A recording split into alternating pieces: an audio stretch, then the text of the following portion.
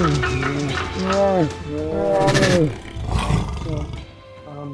what I think is interesting in Michael Weber's film is that what you see on the screen is just the tip of the iceberg. I mean, we spent over 4 years, and we have just databases of content that never made it into the movie.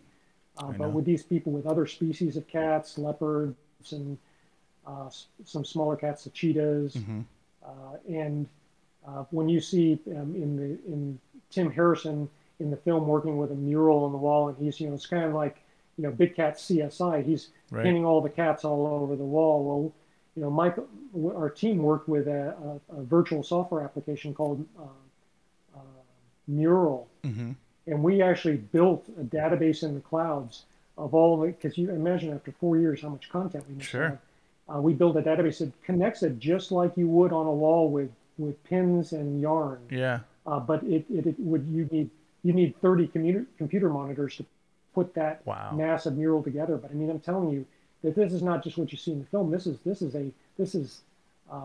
systemic. This is this is a major problem. And I think the positive thing is we've seen a lot of positive response within the AZA and the Columbus Zoo so far. Yeah. We're kind of waiting to see what the AZA does, what the AZA decides on the accreditation stand or the accreditation for the Columbus Zoo, whether they, keep them. I mean, they recently lost their accreditation. It was pulled by the AZA, but they're appealing it.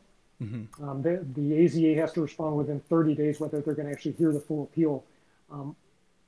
I would be dumbfounded if they didn't uphold the suspension of the accreditation. If they gave it back to them and gave them a little slap on the wrist, it would I'd be flabbergasted.